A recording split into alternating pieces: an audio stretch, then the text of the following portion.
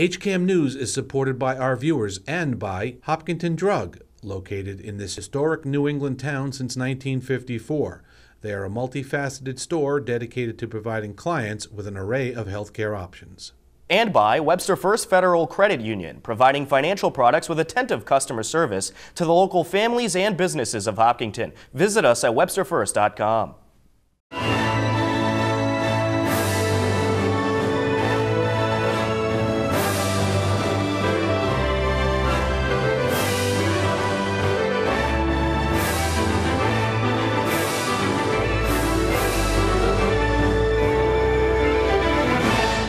Hello, and welcome to HCAM News. Tom Nappy at the anchor desk to fill you in with what's happening in town.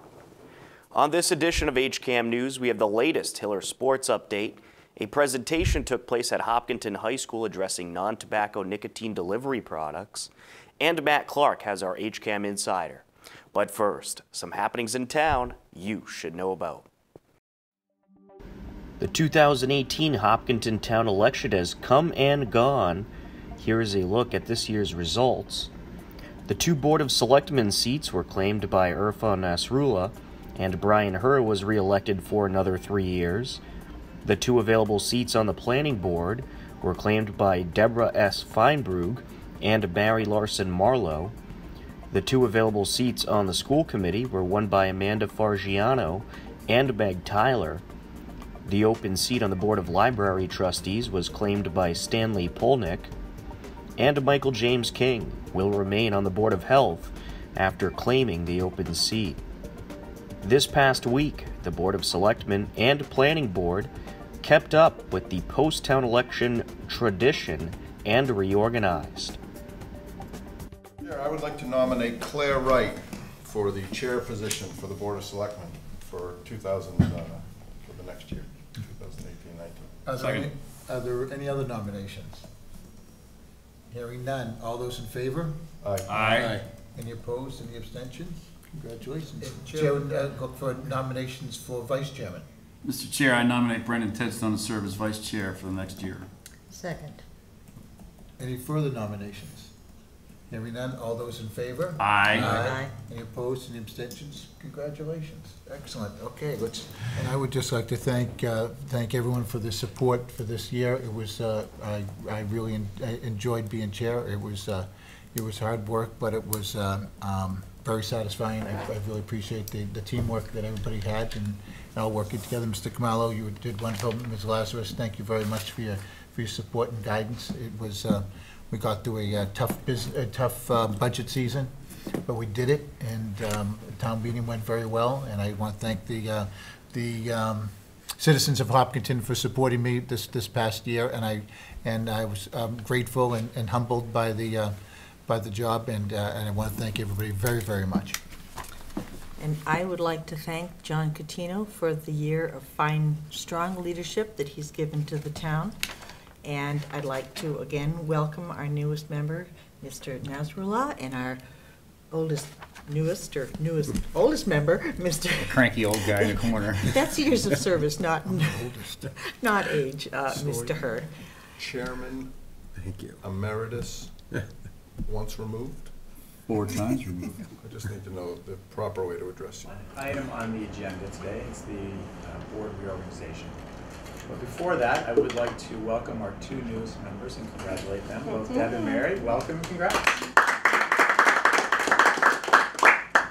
Any questions procedurally before we get started? No, I just wanted to thank you for hosting a meeting though for those reasons. I think it was really important that we did this, and it made a lot of sense. I was very respectful to the voters and very transparent. I appreciate that. it. Just throwing my support behind the approach. Thank you to HCAM for coming to the class. Yes, Yes. great call, by the way. Yes, Amy. good Yeah, catch. that was important. absolutely. On the last minute notice, these guys were Dashed across the street. Is there any discussion on the nominee? I would like to weigh in with a quick comment. I think she'd be an outstanding choice as chairman. I think she's demonstrated in the past year that I've served with her on the board, an acuity, knowledge of the issues, and the ability to articulate positions has been fantastic. So I think she would be a great choice. Thank you so much. Thank you for the nomination. candidly thrilled, and I'd like to point out too that this board has not had a woman as a chairman for as long as I have been participating and watching. So I'm a little especially excited about that. Not that it has to be me, but I'd like to see that we are making some changes in leadership, not pushing anybody out, but including more people. And I did talk to Mr. DeYoung before this, and I so appreciate this board, all of the people on this board, and the way that we have worked collegially and respectfully and openly, and I look forward to making sure that that stays. The second item here is to turn in the vice chairman. Also similar to what we did with the chairman. I'll look up the floor for nominations. I nominate Fran Young. I'll second that. Very quick, Frank. Can we accept the vice chairman? I would accept the vice chairman, yes. Okay. All those opposed? All those abstain? All those in favor of Amy for vice chair signify by saying aye. Can I do 2 votes? No. Hopkinton Hillers girls tennis has completed TVL play with an undefeated record. I recently caught up with head coach Lynn Calkins and this year's only senior, Elizabeth Cooperman. The Hopkinton Hillers girls tennis team took down Holliston on Wednesday, May 23rd, and improved to 16-0 overall. The Hillers finished the regular season undefeated in TVL play.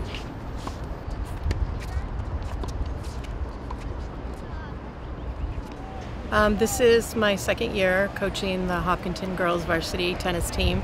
Right now we are 16-0. We have 1 match left in the season.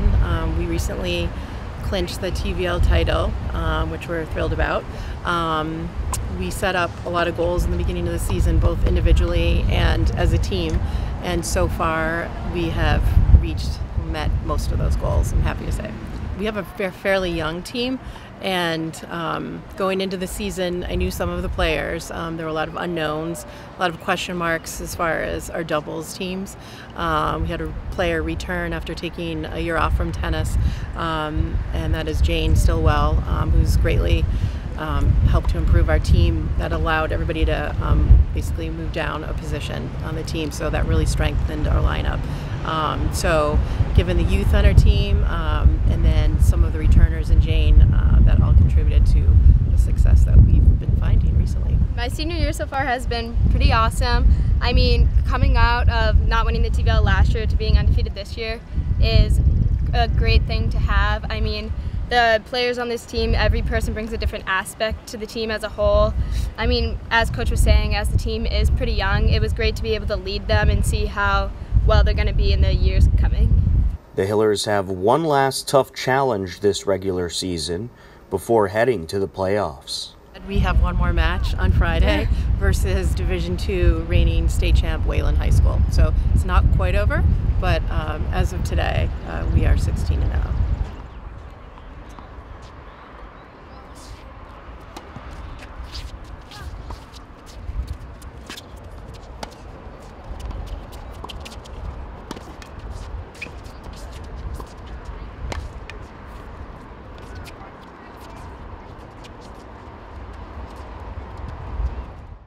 Coming up next on HCAM News, we have Hiller baseball and softball highlights. Matt Clark has our HCAM Insider, plus a look at a presentation at Hopkinton High School regarding non-tobacco nicotine products. A whole lot more ahead. Stay tuned. HCAM programming is supported by our viewers, thank you, and by Golden Pond Assisted Living, honoring resident choice, dignity, and independence. Our health and wellness focus keeps residents active. Golden Pond, state-of-the-art senior housing and healthcare services. Do you have what it takes?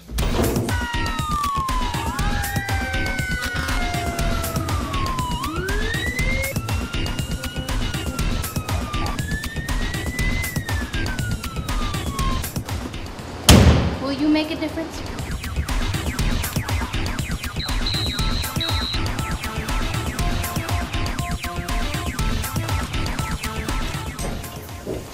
always an adventure.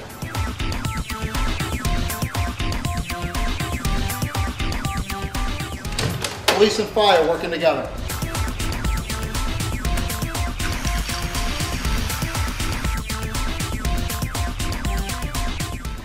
Utilizing the latest technology.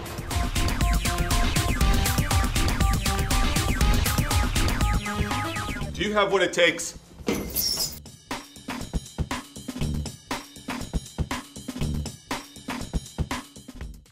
Welcome back to HCAM News. Hopkinton High School, along with Hopkinton Youth and Family Services and the Hopkinton Health Department, hosted a presentation regarding non-tobacco nicotine delivery products. Here's a look. Over the course of the year, if I were to pinpoint one area that I've seen a significant spike in discipline and discipline referrals, it's around vaping. Tonight's presentation is around issues that we're seeing at the high school in regards to vaping and juuling, or what we call non-tobacco related nicotine products.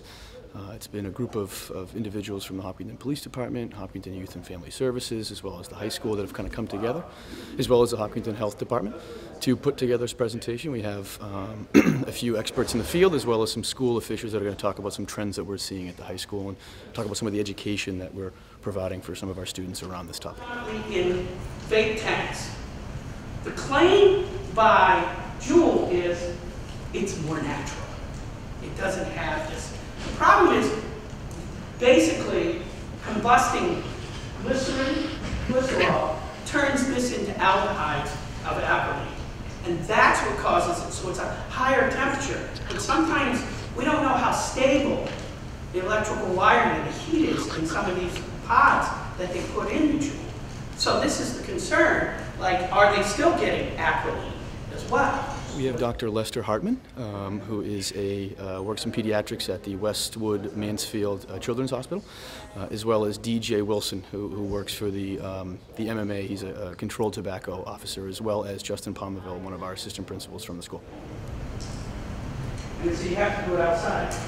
About an hour later, it started smelling something, kind of flowery smell. And what's that smell? My two daughters were laughing their heads off. Matt's vaping in the house, Dad.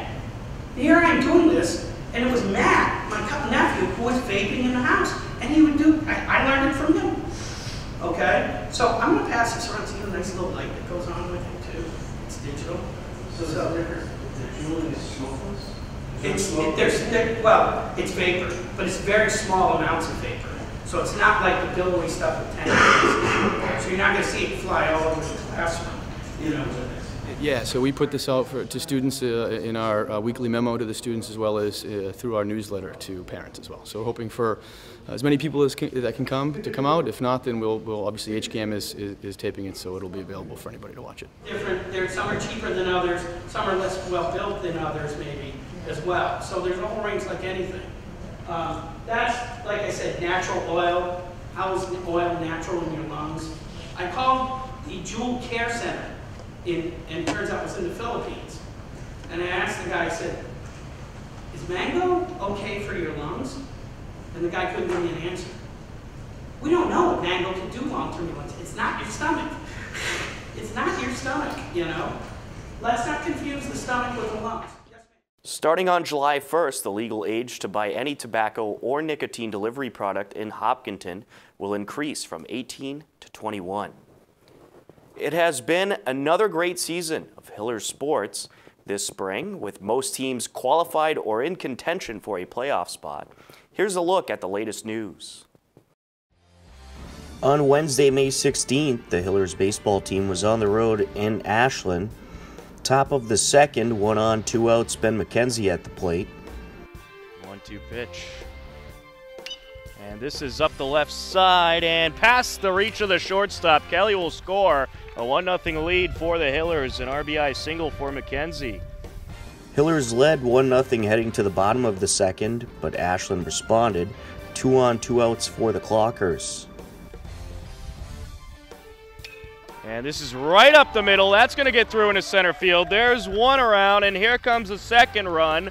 And the throw in is caught, and he is going to be called safe. Rankatori had the ball, but wasn't able to place the tag on him.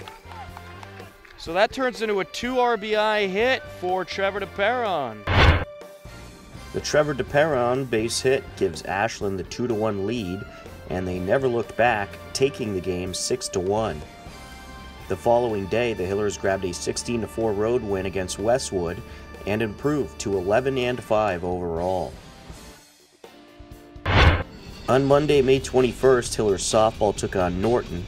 Norton pitcher Kelly Nelson not only pitched a gem, but had a 2-run homer in the top of the first. Rough inning of defense for the Hillers as this one's driven into center field to the fence. That is gone.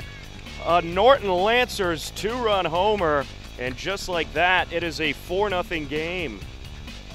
Kelly Nelson, the pitcher, goes yard.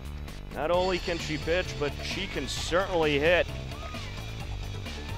Hillers trailed 12-0 heading to the bottom of the 7th, but were able to do a little late game damage. I'm surprised she's not at least leading as this one is hit in the air over to left field. That'll drop in for a base hit. McIntyre around second, heading to third. She's going to be waved around and will score. It's a 12-1 game and a stand-up triple for Katie Holly. Great piece of hitting there. And there will be no shutout for Kelly Nelson today. Norton took the game 12-2. The playoff-bound Hillers are now 10-5 on the season. Norton has 14 wins and 1 loss overall. A whole lot of programming is coming up on the HCAM channels. Here to tell you all about it is Matt Clark with our HCAM Insider. Hello everyone, and welcome to this week's edition of the HCAM Insider. I'm Matt Clark, and here's what's happening this week on HCAM. On Friday, May 25th at 5 p.m., award-winning singer and songwriter Jane Fallon performs her inspiring and uplifting music on a new episode of Wake Up and Smell the Poetry. And at 8 p.m., the Coffee Break hosts chat with Hopkinton resident and musician Amanda Maffei about her music and work in town on a new episode of Hopkinton Coffee Break. On Monday, May 28th at 8 p.m., Mary Arnott talks with Sharon Lisnow, director of the Hopkinton Respite Center, on a brand new episode of All About Hopkinton. On Tuesday, May 29th at 8 p.m., Professor Jeff Skillings gives a poignant lecture on the great legacy of President Abraham Lincoln on a brand new HCAM TV special. On Wednesday, May 30th at 7 p.m., Margie and Lisa are back and invite you to join the conversation on a brand new episode of The Margie and Lisa Show, live on HCAM TV. On Thursday, May 31st at 7 p.m., the class of 2018 is honored for their achievements in the Senior Awards Night, live on HCAM Ed. And on Friday, June 1st at 6 p.m., the Hopkinton Class of 2018 commencement ceremony will air live on HCAM Ed. Congratulations and good luck to the class of 2018. And also on HCAM Ed, the Hillers Baseball vs. Ashland game, as well as the HHS Drama Ensemble's one-act play festival will air. If you want to know more about all of HCAM's shows before they air, then head over to hcam.tv/connect, where you can sign up for our HCAM Insider newsletter. Or if you want to know more about what's happening in Hopkinton, you can sign up for our daily news updates. That's all for this week's Insider. I'm Matt Clark, and as always, thanks for watching. Back to you, Tom. Thank you, Matt. That will just about do it for this edition of HCAM News. Don't forget, you can stay up to date with everything Hopkinton by checking out our website, hcam.tv, as well as our Twitter and Facebook page. Be sure to head over to our website to take a look at upcoming events in town and the latest happenings throughout our community. If you have a Hopkinton-related video, photo, or story idea, I want to hear from you. Email me at news@hcam.tv. With your help, we'll cover even more of our community. For everyone here at HCAM, I'm Tom Nappy. We leave you now with the current community listings and upcoming government meetings. As always, thanks for watching HCAM News. Take care and enjoy the rest of your day.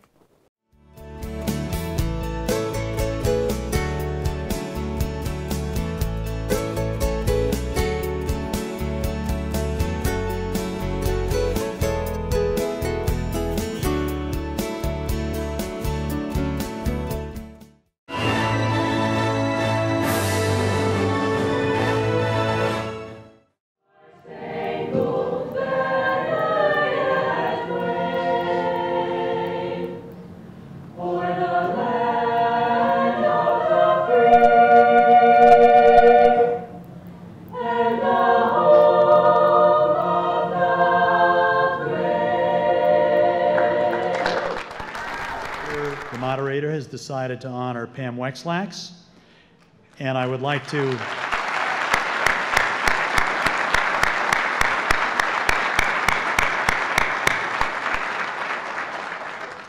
ask both Mike Manning, who is chair of the Appropriations Committee, and Gene Birchman, who is chair of the School Committee, to say a few words. I would like to say how pleased I am that Pam Wexlax has been recognized by receiving this year's Moderator's Award. Unfortunately, Pam is stepping down this year because she's moving to Colorado, so the timeliness is really important, and so again, we're just very happy that she did get this award. The attention to detail that she brings is tremendous, and you need look no further than the very long and comprehensive Appropriations Committee report that's in your hands to see testimony and evidence to her work and her work ethic. So we owe her a great debt of service for the thousands of hours that she's committed to the town, but more importantly, the way in which she conducts herself and conducts business is a role model to all of us. On day one of the annual town meeting, the articles featured the fiscal year 2019 budget, the Main Street Corridor project, and the turf field project. Article 8 by the town manager, the town budget, featured some discussion about the school budget after concerns about potential cuts to programs. I was wondering what other reductions the school systems looked at, if there were reductions that were eventually nixed or other things that they discussed. So one thing that comes to mind are services that affect what we call specials rotation. So outside of the actual academic classroom program and the teacher delivering that program, we have a number of really valuable services that are offered to students. And we had to really look hard at what, for example, one that comes to mind, as Mr. Ghosh just came up to help me out here, was around technology. And this was a service that we really needed 5-6 years ago because it was all so new to us, that our teachers are feeling so much more comfortable with now, that although it would be, again, as soon as you get rid of somebody, the other people have to pick up what they do, because it didn't have the impact, or we evaluated that it didn't have the impact at the classroom level. I'm going to turn it over to you to go through those. That was something that we were able to do comfortably. The 2019 budget was passed and is set at $88,886,985. Article 20 by the DPW discussed the Main Street Corridor project. Discussion consisted of concerns about parking and undergrounding utilities. Handed out, the undergrounding would stop at the fire station and police station, but the depictions seem to show no poles to the west of that as well. Could you just clarify, are there going to be poles to the west of the police station? The scope of the undergrounding is in front of the police station up to Hayden Road. If you want $14 million of improvements to the downtown for $3 million, then you vote yes for this. Since I moved here 15 years ago, virtually every business along Main Street has improved itself, from Bill's Pizza to Hopkins Drug to every other building along the way has made improvements. The town now, at this point in our growth, is overdue to make this investment in our growing community and to keep the downtown the center of our community life. So I vote in favor of this. The article passed. Article 22 by the school committee regarded the turf field project at the middle school, high school fields. If the article passes, construction will begin at the end of the sports season and is anticipated to be finished in early fall. So if you can move to the next slide. So the project cost. We went out to bid, and we do have the project cost. It's $3.5 million. Again, thanks to grant funding from CPC, we will be, assuming that that is voted tonight as well, we'll be able to reduce that cost almost by half, by $1.7 million, making the cost of the borrowing $1.8 million.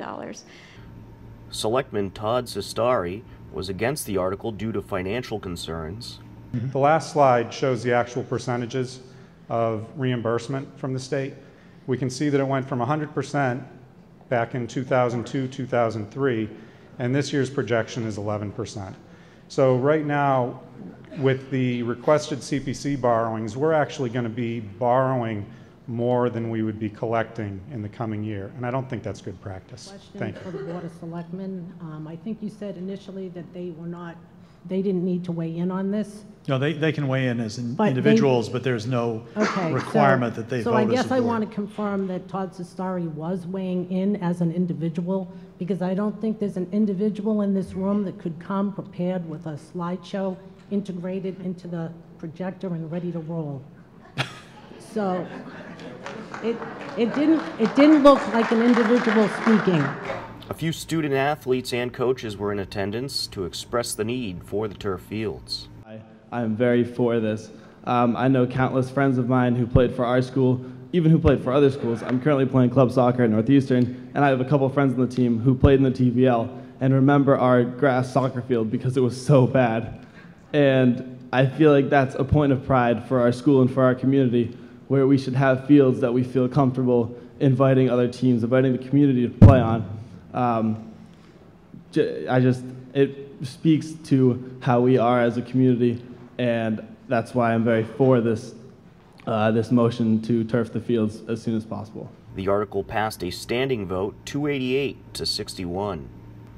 On day 2 of the annual town meeting, Article 26 by the Community Preservation Committee raised some discussion about a proposed $150,000 for a dog park at Hayden Row. There are concerns about dog parks, as I'm sure most people know. It excludes a lot of community members. For instance, people who are afraid of dogs or who don't like them. Therefore, people of all ages, particularly the elderly and young children, will not be comfortable there. Some community dog parks have found that they cannot allow children at all. Medway's community dog park does not allow children. Franklin's community dog park, children must be 16 years of age or accompanied by an adult. The dog park funding ultimately failed 64 to 184, but the other 5 items in the article passed. Article 27 by the Community Preservation Committee also raised some discussion regarding Item C, which appropriated $600,000 for lighting at the Fruit Street fields. Selectman Todd Sestari spoke out against the item.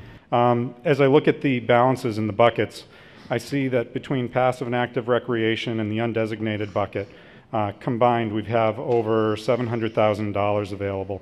I would suggest that this be something that comes out of those buckets, or 2 buckets